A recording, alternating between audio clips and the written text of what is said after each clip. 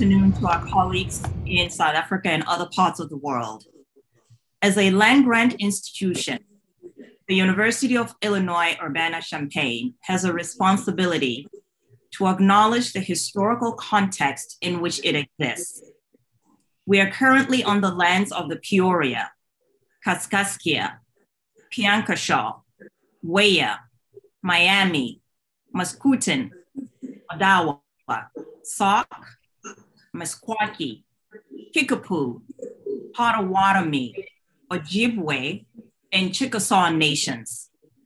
It is necessary for us to acknowledge these Native nations and for us to work with them as we move forward as an institution. I'm Ritu Mabukela, Vice Provost for International Affairs and Global Strategies here at the University of Illinois. Thank you for joining us today for a great conversation, higher education leadership in a complex global 21st century. We will have a 60-minute conversation with Vice Chancellor and Principal Tawana Kupe of the University of Pretoria and Vice Chancellor Tshilidzi Marwala of the University of Johannesburg. They will discuss the changing landscape for higher education as it is impacted by major global trends, including demographic changes, aging populations, political shifts, and national education policies. These global trends, coupled with national concerns regarding education access, affordability, changing student and faculty profiles,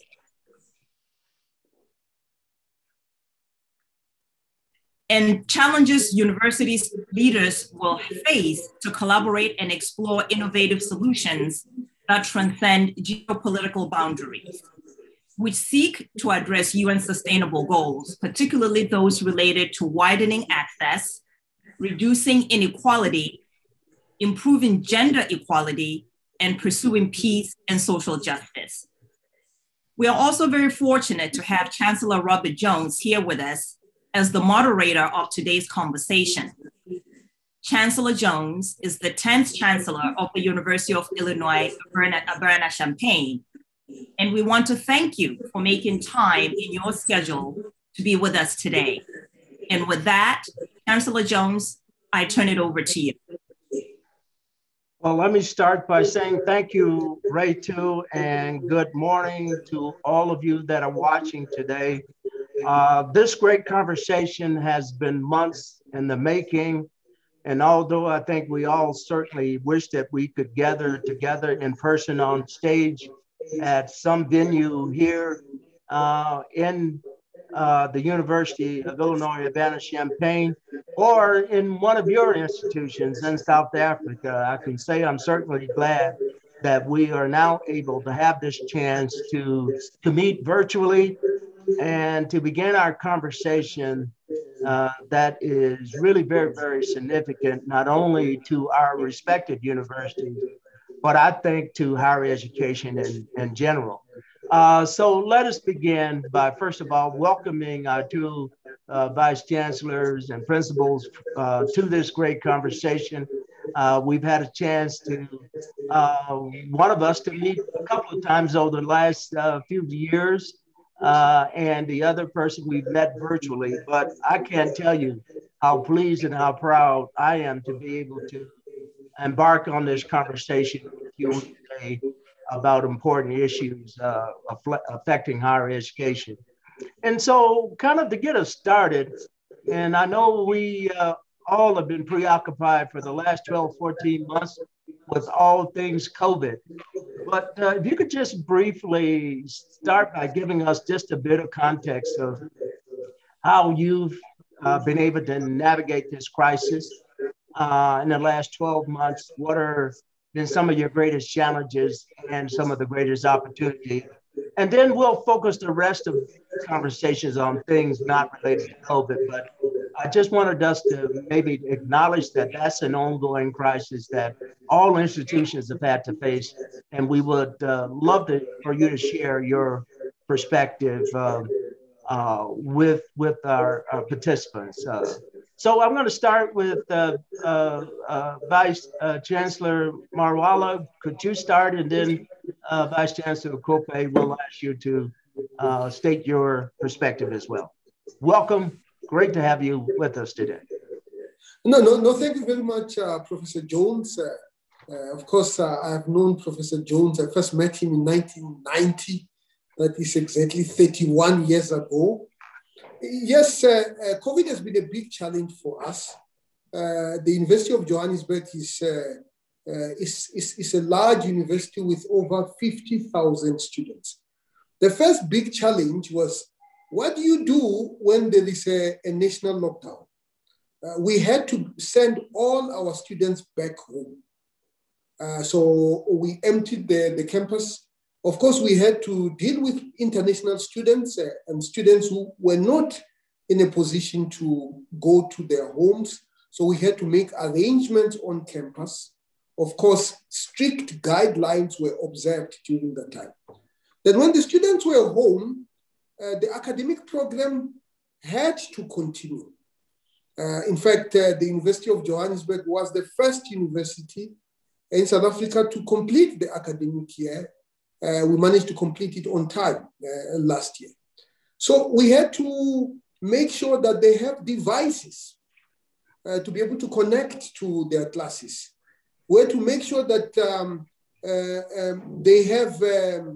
they have data so that they can be able to connect.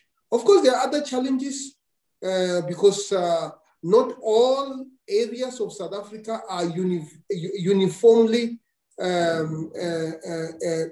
have access to broadband telecommunication services. And then, of course, there was the issue of teaching and learning, a mindset shift for many of our students. Traditionally, we always did blended learning, and moving completely online was just a half a step. And that worked out quite well. But many of our academic staff were telling us that the workload is quite high. Of course, there are bigger challenges of students who require clinical platforms in order to study, who require labs in order to study, which we had to make arrangements for those students. Where it was quite difficult is, how do you get academic staff and postgraduate students who require to do research on campus using labs? That obviously had to slow down. Many of them remained on campus, but access to their labs was severely limited. And of course, it had an impact on us. So now we are back on campus. But we don't have any physical classes. We're still working remotely, and we observe strict guidelines. Thank you. Thank you very much. I appreciate that. It seems that we have had some of the same approaches that you've had to confront as well. So, Vice Chancellor Kupe, would you please respond to that question? Thank you, Chancellor Jones, for this opportunity to share our experiences.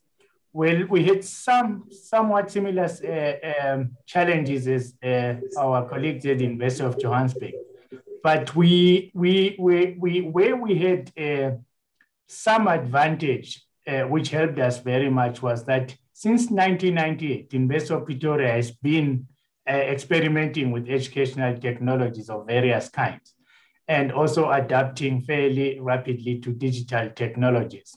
So also, fortunately, in 2019, when I joined the university, we put in about 10 million US dollar upgrade to our IT equipment.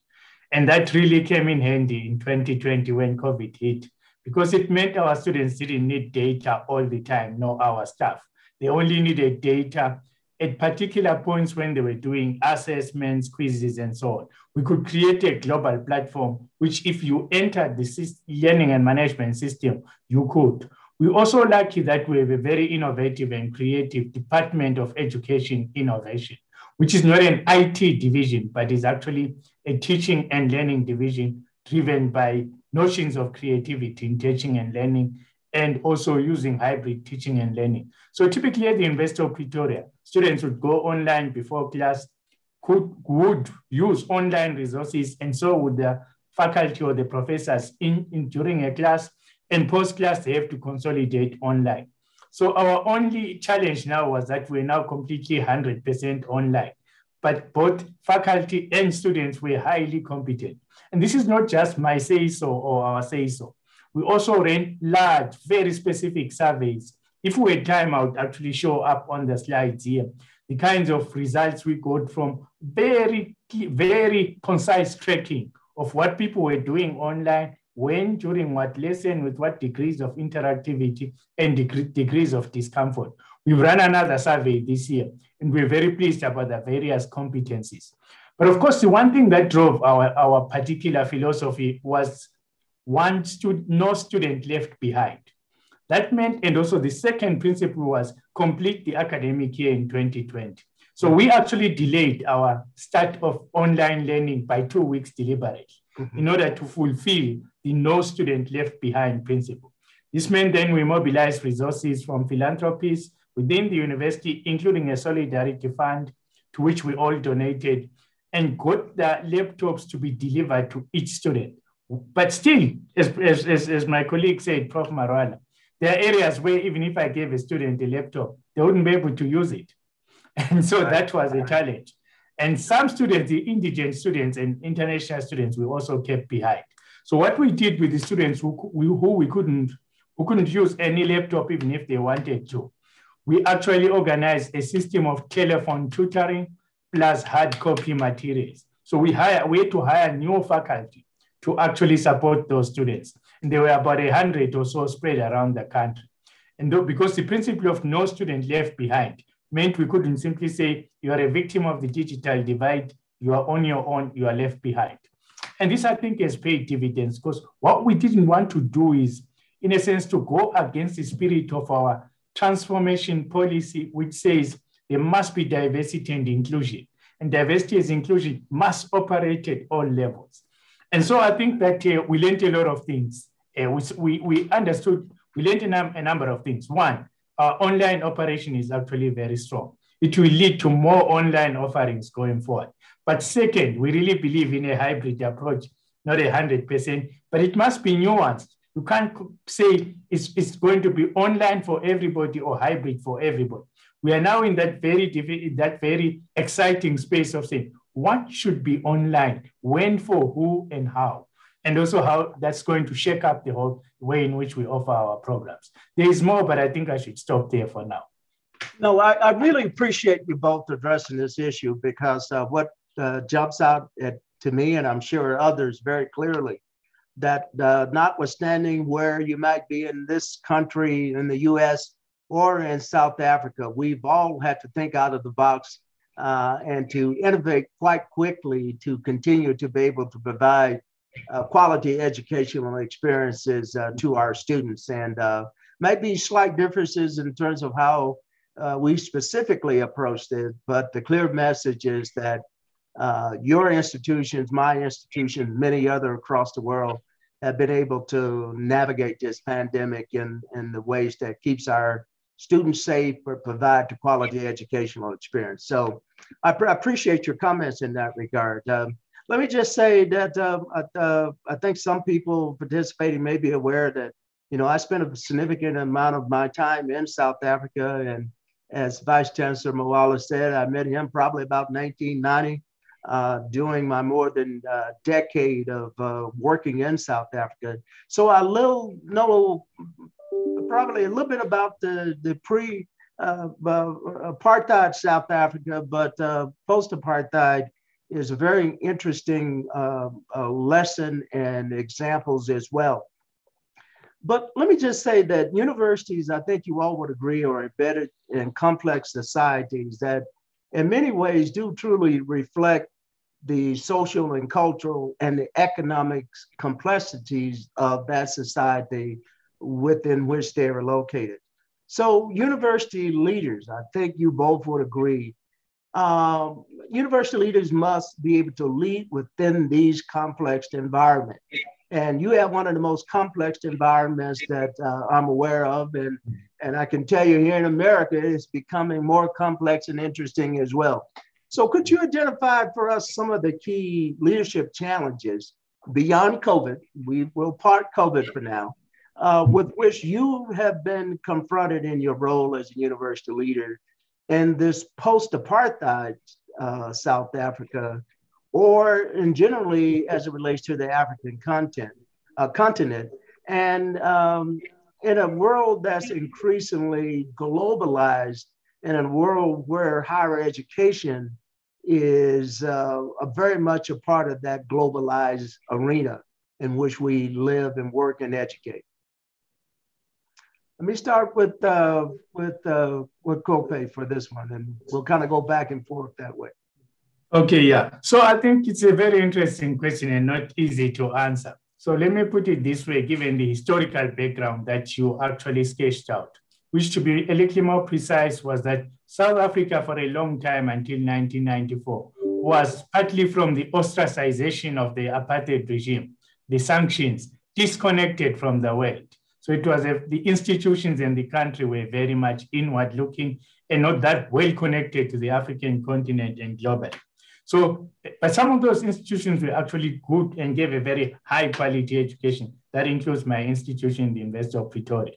So on taking the reins as Vice Chancellor, I could still see large markers of that insularity. So though the university offers one of the best facilities you can ever find on the African continent, there was still a degree of insularity among the larger number of the faculty, but not everybody, of course. The top guys in my institution are as globally connected as anyone could be. So our reflection at the University of Pretoria and my particular approach is that what the University of Pretoria needs to do is, as a South African institution that is anchored in its context, it needs to adopt the posture of being an African global university. In other words, seeing itself as South African primarily because this is our home, but also actually an African institution. And I'll say a little more about what I mean by that, but also globally connected. And globally, I do not mean just to North America and to Europe, because that also is part of the history or the legacies, if you like, where these institutions could get connections. It was largely North America and Europe. So what we have created a framework which is actually working very well for us. And strangely, during COVID, we made huge advances in that framework, the African Global University Framework. So it goes like this. We are choosing 35 to 45 institutions who will be our strategic partners. In other words, the relationship exists at my level. And you, Chancellor Jones, we are in a discussion around the same notion, and we're meeting in a couple of weeks' time to do that. So some of those institutions will be African on the African continent, some will be across the world. So in Japan, for example, we've struck a relationship with the University of Tokyo. In the US, we're talking to you, but we have a strategic relationship with NYU, with Harvard Harvard Business School and other divisions, Princeton, Michigan State University, among others. But it doesn't stop at just institution to institution. We also join networks which can expand our geographic spread. So for example, with Michigan, we are part of what is called the African Alliance Partnership. It's 10 African universities plus Michigan State University. And then we forge relationships in that. We are part of the African Research Universities Association, 17 African universities. I'm the co-president of the Australia-Africa University Network, 15 Australian universities, 15 African universities. And so it goes. So through both partnerships and networks, because I personally believe knowledge knows no borders and boundaries, that knowledge is the most global of things that you can do, that is best co-created globally. And in those frameworks and in those partnerships, we embed 4 or 5 things: joint research projects, including joint fundraising, staff, student, and faculty exchange, staff and student training. So we actually, for example, with Murdoch University in the Australia, I met them before COVID, but we've had a lot of virtual engagements, including seminars we hold with them. We're going to offer joint doctoral degrees between Murdoch University in Australia and and the University of Pretoria. So we also want to actually be innovative and creative in creating new programs that can be delivered both in hybrid mode, in contact mode when travel allows, but also in virtual mode. And also we also want to experiment the new virtual way, the new world in which you can deliver things virtually and digitally. But we don't stop there. We believe in interdisciplinarity or transdisciplinarity. So we're looking for partners that have that particular approach. Why? We believe that over the last so many decades, universities and societies have grown apart. In that space has entered people who doubt knowledge and who despise knowledge. Trump was a great example, but he's not the only one. People don't believe in facts, who believe in fake news, and who do not believe in the power of knowledge, and who do not believe in the transformative nature of knowledge. So we believe also universities should not just chase rankings and metrics for measuring research. That is important. Research must be high quality, but it must translate into impact, into changing lives and transforming societies, finding vaccines for pandemics and other social and economic pandemics. So that, if you like, is the challenge that we, so over the last 25 months, the University of Pretoria has become very African connected and is getting more globally connected using those navigational markers. Thank you very much, Vice Chancellor. Vice Chancellor Marwala. Thank you very much. Obviously, we live in a new dispensation, and my institution, University of Johannesburg, its predecessor, we changed the name. It used to be the Rand Afrikaanse University, was actually an apartheid project in Johannesburg. It was formed by the ruling class called the Broederbond. So the first thing that we had to deal with is to change the mindset.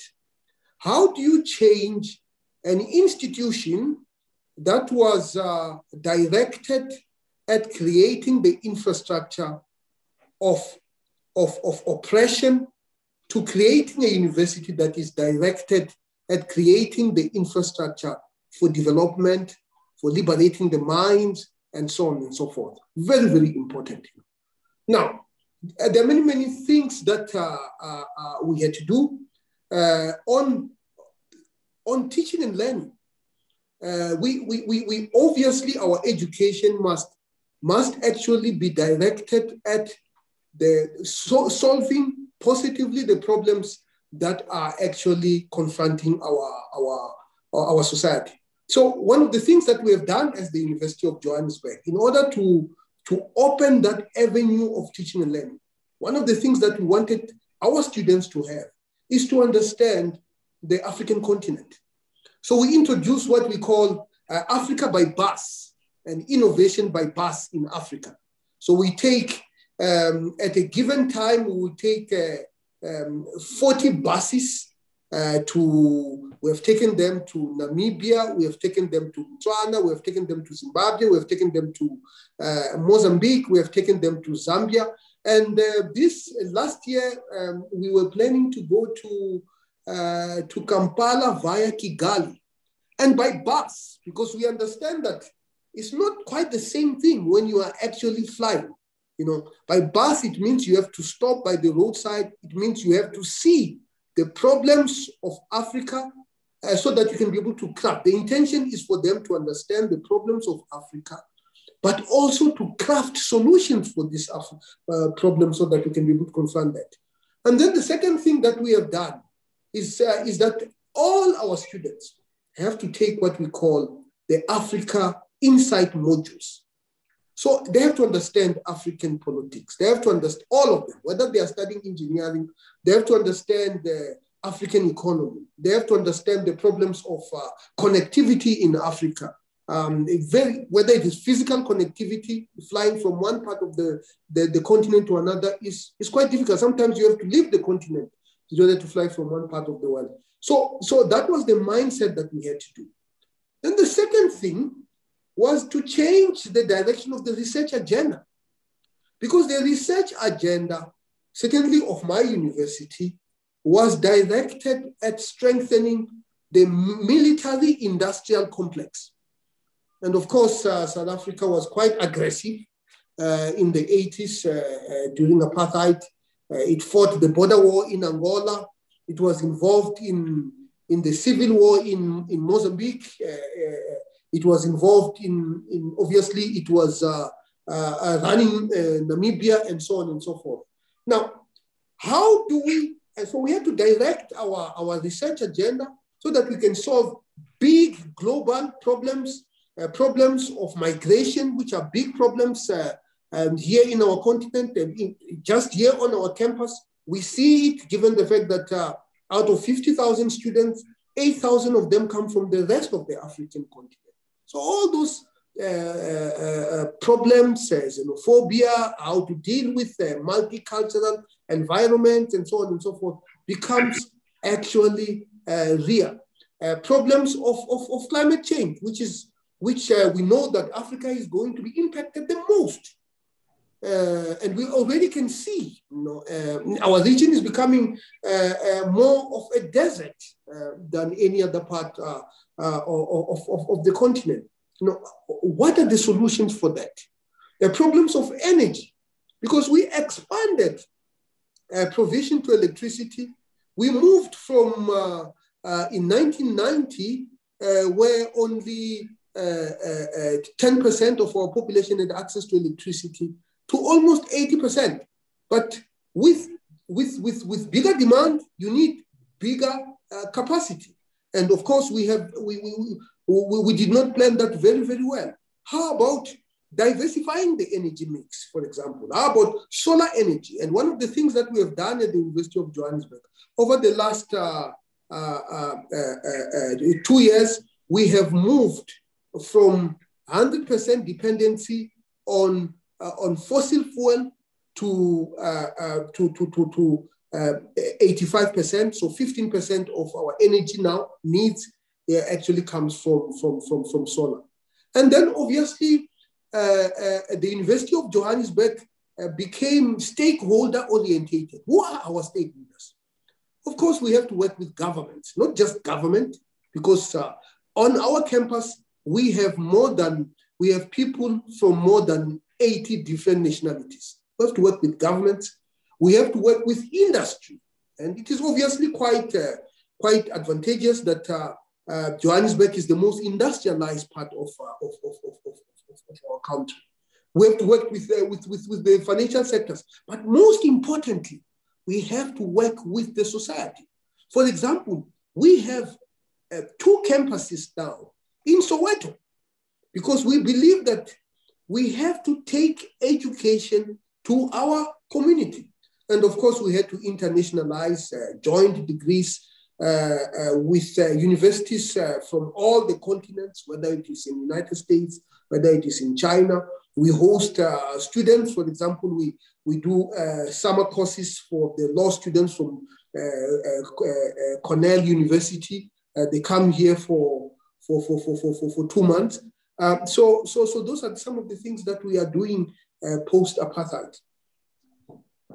Well, let me say I really appreciate the breadth and the thoroughness of your answers, in particular providing that historical context in which your universities exist. We're talking about 2 entities that have different histories, but yet the issues and how you address globalization, how do you position your university post-apartheid to deal with globalization is a critically important issue, and I appreciate your answer. So let's continue on here with the next question. I think you also would agree that our respective universities are very much anchored in 2 countries with challenging legacies around issues of social justice, equality, and certainly the apartheid system in South Africa is something, as I said, that I got deeply engaged in way back in 1974, 84, and spent 10 years working to move the country and its educational system past that. But also, as you well know, in the same context, we are still recovering in many ways from Jim Crow here in the United States. And you've also seen play out in this country a real greater attention and focus on racism and injustice. So we've had to come to face with this challenging issue. And so my next question is, what role can our universities play to address these social political issues which continue to manifest themselves in ways, in various ways in the current context? This is the question of our time. It's the question that all of our universities, whether you're in South Africa or Nigeria or the US of A, you're having to come to grips with this issue. So what is the role of our universities to be part of the solution? And do we run the risk, if we're not part of the solution, do we become part of the problem? I think is a candid way of framing. So, Kupe. Yeah, so I think to be quite direct, our universities have to be anti-discrimination, both in content of the knowledge we teach and in posture and action. In other words, I'm suggesting that our universities become advocacy organizations and activist organizations on all of the social justice issues that are legacies of the past, and also some which have emerged in the present, if you like. So in South Africa, obviously, there is a legacy of racism. There is also gender inequality, and worse, in South Africa, femicide, gender-based violence and femicide are endemic. It's another pandemic that we actually have. Then, of course, as you know, South Africa is one of the most unequal societies in the world.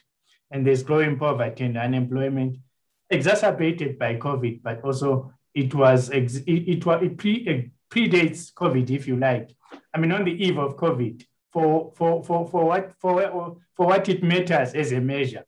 All of the major economic ranking agencies downgraded us to junk status in relation to our economy. It's one of the strongest economies still in Africa, still an engine of economic growth in Africa. But if you like, the fruits of democracy have not been distributed equally. So that is a potent mix for social injustice and also could cause us problems going forward. So our universities, therefore, should actually take a position, of course, as academic institutions. That means the research we do. Just as you can see behind me, the Future Africa Institute. It's an institute that is both looks at all of these issues, not just in South Africa, but across the continent, and takes an interdisciplinary approach. Because if we're really going to be activists, change makers, and change drivers in our societies, in South Africa and the continent, we can't do it alone. So our partnerships with civil society organizations, partnerships with government and philanthropists and so on, who have that agenda becomes important. So at University of Pretoria, I'll give you at least 3 examples which we are trying to do this since the dawn of democracy. First, we have a Center for Human Rights that was created before democracy. Center for Human Rights actually is an academic center doing research and teaching degrees, but it's also registered as an NGO and acts as an NGO in South Africa and the continent. Takes cases to court, all of the issues, homophobia, xenophobia, discrimination against migrants, discrimination within the context of South Africa. So it also runs 5 master's degrees in human rights, which are pan-African in nature. So we train people for the African People's Court and human rights. The founder of this center, actually, Professor Christoph Heinz, unfortunately died 2 weeks ago through a heart attack, but his legacy continues. He was in the Human Rights Committee of Council. Last year, him and I launched the guidelines for use of force in where there's peaceful or unpeaceful assemblies, the kind of stuff you see in the United States where police shoot at protesters or shoot at unarmed men, suspecting them of crime, but really racially labeling them. So he was active in that space, but we now have an institution that is his legacy that does that. Second, South Africa is where abuse of children, including rape of children, is also a major issue. We have the leading children's rights center as well in the Faculty of Law. Again, it's an academic institution, but again, it's an NGO. It protects children who go to the courts and intervenes in court cases to expand the rights of children and advance social justice. We also do something at the University of Pretoria, which is important for this agenda. We embed social engagement in our research and in our curricula. So 33,000 students out of the 55,000 do active research and teaching and learning embedded social engagement courses. Others do volunteerism that is engaging our communities. So we've rehabilitated drug addicts, isolated pieces of land, parts of the inner city. We work in semi-rural communities. During COVID, for example, we work with rural communities to assist them understand the risks and dangers of COVID-19. So in a sense, if you like, the university is no longer the ivory tower institution. It's a socially engaged, active citizen as an entity, but seeking to produce socially engaged citizens that are sensitive to issues beyond their own. Because people come to university, join the elite, if you like.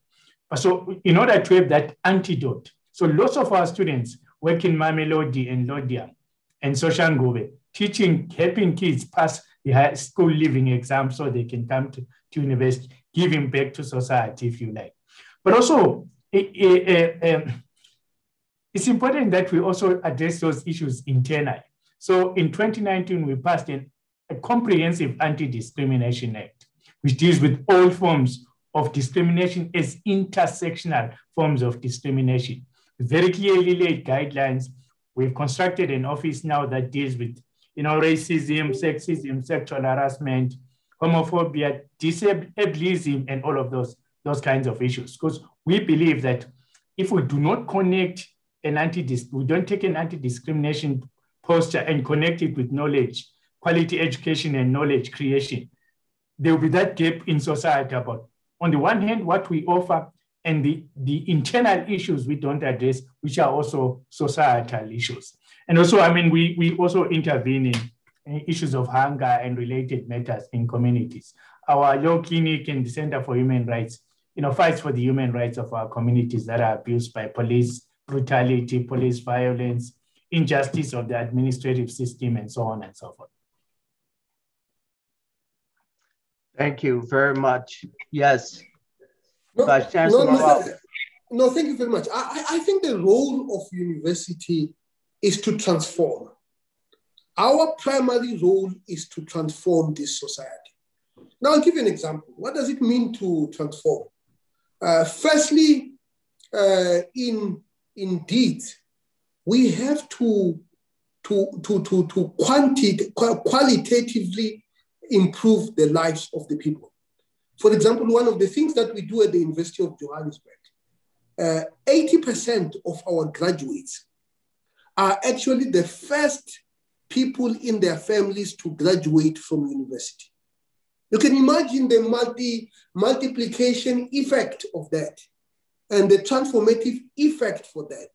All of a sudden, you have a member of a family and a community who can now be able to operate at the highest level, coming from some of the most humble parts of our country. And the other thing that we do, we looked at Soweto. It's big, it's still impoverished, and we have a campus there. What do we do for them? We put one of the best primary schools, UJ Primary School, Funda Ujabule, in Soweto, so that the people in Soweto can get a world-class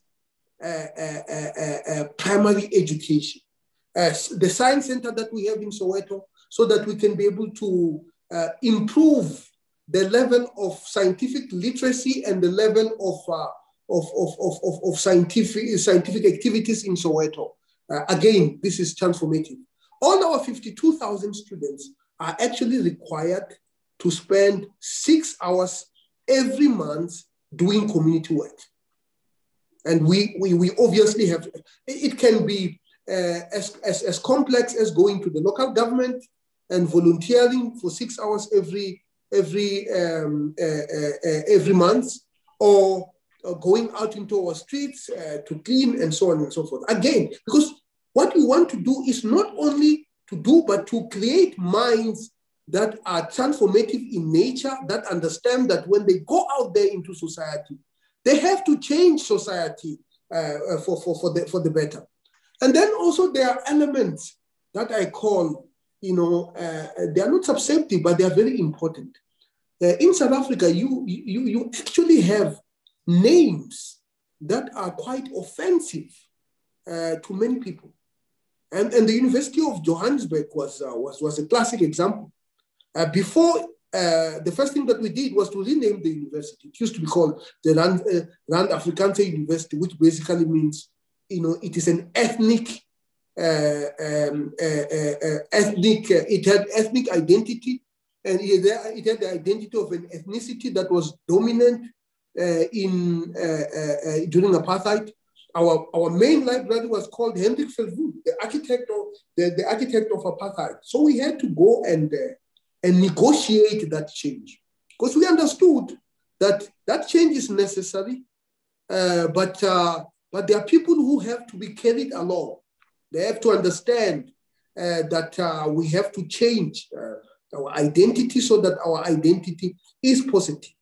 Now, on the issue of solving the problems that confront our society, one of the things that we realized as the University of Johannesburg was that our lawmakers, very, very important people in our society, they go to our parliaments, that is the equivalent of your congresses, and they make laws and so on and so forth. And our question was, are they adequately equipped to be able to carry out their duties? Mm-hmm.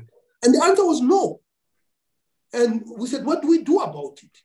So through our School of Governance, we have a program which there's an agreement between the Speaker of Parliament and us at all levels, whether it is local levels, whether it is provincial level, whether it is national level, where they come and then they just learn about statecraft.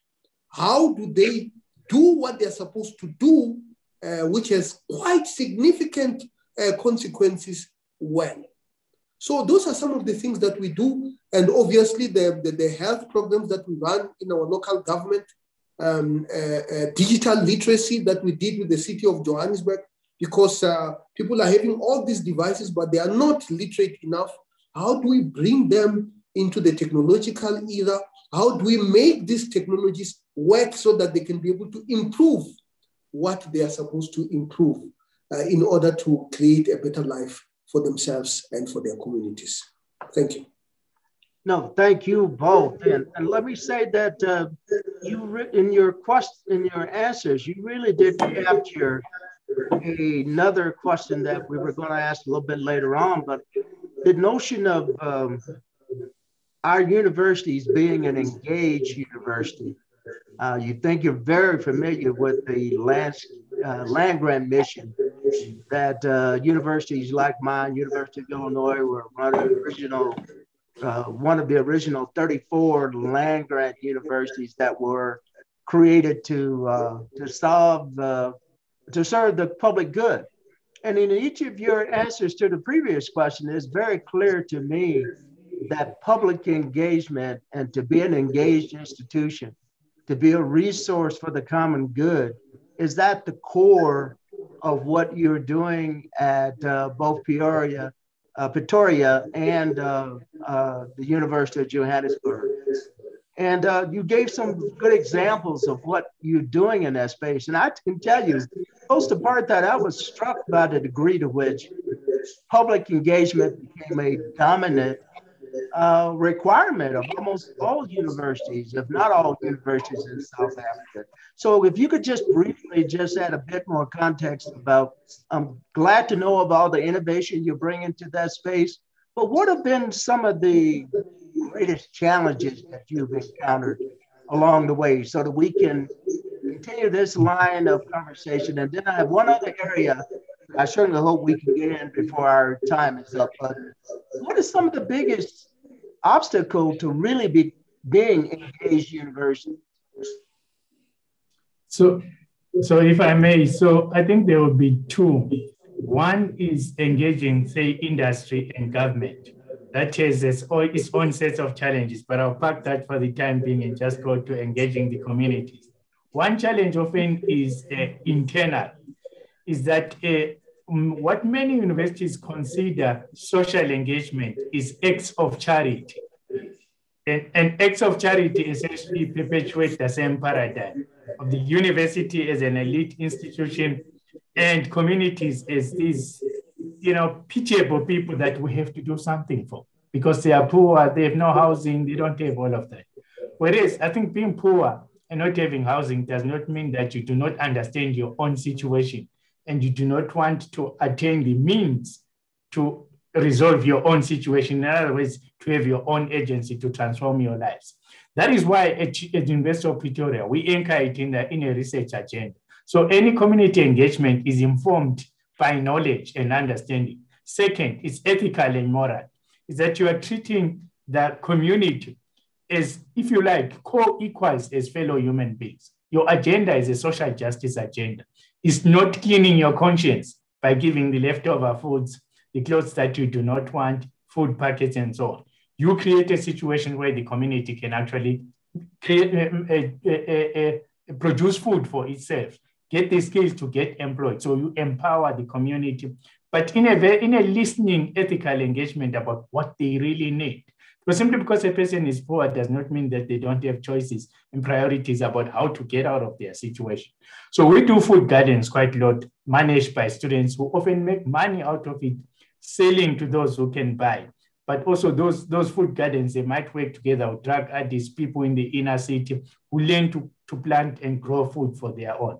Just as we do in the townships, where our students help other students pass their school leaving exams so they can become university students. And as my colleagues say, once they get that degree, it's wholly transformative to themselves and their families. So for me, it's the ethics behind it are very, very important. It's actually treating our communities not as expendable people that require our charity and our pity, as full human beings whose structural circumstances and forms of discrimination have rendered unable to actually assist themselves. So breaking through that mindset among many staff and students who often are elites once they get into the university and on a road to some degree of elitism requires that you actually confront it through knowledge, research, and teaching and learning. So embedding it is fundamentally important. So the uptake can be slow, but once it gets going and people, so for example, we are part of a group of universities that belong to the University Social Responsibility Network, and we hosted the global conference this year. So never easy, because also a university has to crack through its own mentality. Last, with government and industry often can be difficult because they have their own ways of working. And so again, it requires gradual engagement. It requires also that you are able to show them that engagement with you will add value to what they do, but that also they actually understand that, they have to have an ethical engagement with knowledge to better do what they do. So for business not to make money by being harmful to society. So at Future Africa, for example, through that transdisciplinary lens of partnerships, we are engaging government, civil society, as well as industry in a co-creation of the questions that we should address to change society and the answers that we need that are both of fundamental knowledge, but also practically applicable. Thank you so much. Obviously, the pitfalls, if I understand your question correctly, what are some of the pitfalls? I think the big pitfall is mindset change. Because South Africa does not necessarily have a good culture of giving.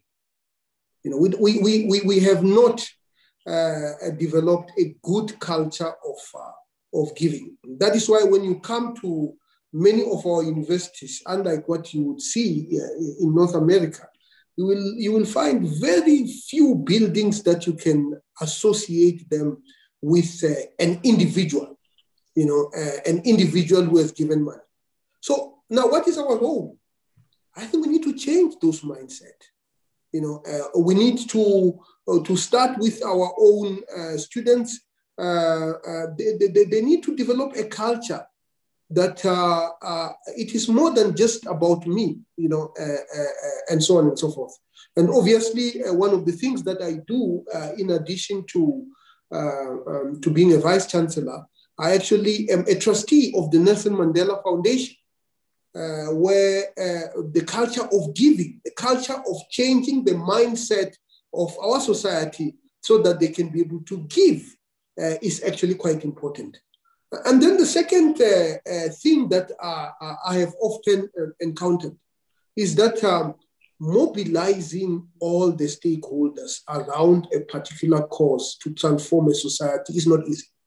And for example, one of the things that we have done, we have just invested, built an innovation campus in Soweto, where students can, where the community with innovative ideas can come in and be able to see their ideas taken to fruition. Now, for us to be able to do that, we need to mobilize all aspects of our government, whether both local, national, and provincial. We have to mobilize the society itself. We also have to mobilize our industrial sector. They have to come to the party. Now, that whole the leadership that is required to be able to mobilize all those people sometimes is not as straightforward to many of our people as it is supposed to be. And finally, is to identify those projects or initiatives that will have the impact that our society needs. What are some of the biggest problems that are confronting our society? For example, Tawana was talking about gender-based violence. And South Africa approaches gender-based violence by television ads. We are saying, what are the fundamentals that are in our society that are creating people who participate in gender violence, and what do we do as leaders, as a university, to make sure that we can be able to uproot them and create a good base for society? And that is why the University of Johannesburg, even though our mandate is to educate at the higher level, we take the idea of educating at the lower level very, very seriously. We have a primary school, as I've already indicated. We also have a model secondary school. Again, world class. One of the biggest issues that I continually have to fight is that many of our academics want to send their kids there. I said, no, that's not for you. This is for people who are below a certain threshold of earning, so that they can actually have good education and they can be able to go out there and transform their society. Thank you. Well, thank you all very much. And it's very, very clear that you have fundamentally embraced the notion of public engagement, and that you are doing everything from working both upstream and downstream of the problem. I love the idea of creating schools to address the pipeline issue. And how do you get people to really understand that our faculty, particularly, understand that folks in the community, is what I heard you say, Vice Chancellor, they may be poor, but they have assets, they have knowledge that needs to be taken in consideration and brought to bear on the problem. And we only have about 7 minutes left. And there's one more question I'd love to ask, but I can tell you this has been a rich conversation. So I thought I might defer to Rachel now to see if there's 1 or 2 questions from the audience or from those that are participating. And if not, I'll ask you for a very brief response to one last question regarding globalization and how do we create problem solvers. Rachel, I'll leave it up to you. Do we pose that question, or do you have questions from the audience? Chancellor, if we could pose that question and invite perhaps a rather brief response, just given that we do not have a whole lot of time left, that would be fantastic. Well, it's a pretty straightforward question, and since we only have about 6 minutes left, I think all of us, I know you believe that African universities and South African universities are going to play a major role in nation building, particularly post the colonial, post-apartheid area. So what is, give us just one example of what your universities are doing to cultivate, to grow, to perpetuate the next generations of innovators and global problem solvers. You've already talked about innovation in the public engagement space, but what are you doing to grow the next generation of innovators that's going to be ready to help provide solutions to challenges in the age of digitalization? So if you could just give me one example from each of your universities that you're doing in that space, it'll be appreciated. And we got 5 minutes to do it. So 2.5 minutes each. So if I may, so we have something called tax innovation. Tax innovation helps our students with any innovative digital ideas. They're given a space where they can work and develop the ideas with mentorships from faculty and mentorship from the alumni. They are also taught leadership skills, and then also they are linked together with the venture capital, as well as being taught a free online entrepreneurship course. And so we believe that therefore we transform them from people who are going to be looking for jobs to people who potentially can create innovative social and commercial enterprises to forge forward in a digitizing world. That's a great effort. That works. I know firsthand that's one of the best ways to get students to be engaged in innovation. Yes, Professor Marwala. No. I obviously, we have UJ invent, but one of the things that we did, I talked about Africa by bus. In addition to that, we have innovation by bus. Because one of the things that we realize is that innovation is not something that necessarily comes while you are sitting in the lab. Yeah. You know, go out there into the community and identify the problems of the community and find solutions for them. So when we take those buses that are designated innovation by bus, we say, when you come back, we want you to tell us about an innovative idea that you have encountered out of your experience while you are traveling across Africa. And of course, this is based on the premise that African problems are going to be solved by Africans, and they're going to be solved by Africans, but through understanding them and crafting solutions to solve those problems. Thank you very much. No, thank you, gentlemen. Great answers, great conversation. And I can't wait for us to be able to continue this dialogue in person, either in South Africa or here in Urbana-Champaign. We are deeply humbled and gratified with your participation today. So thank you again on behalf of our entire university community. Thank you. Raitu? Well, what an invigorating conversation. I can't thank you enough, Vice Chancellors, Kupe and Marwala. Wonderful to have you join with us this afternoon on your end, and Chancellor Jones for facilitating this wonderful conversation. If, as we prepare to close, could highlight that this is really part of our ongoing broader institutional commitment to enhancing and engaging and broadening our engagement, strategic engagement on the African continent. And these are two institutions that have truly emerged as partners with the University of Illinois on the African continent. And over the next few months and years, we will continue to work very strategically and very intentionally in identifying mutually beneficial opportunities for engagement across our institutions.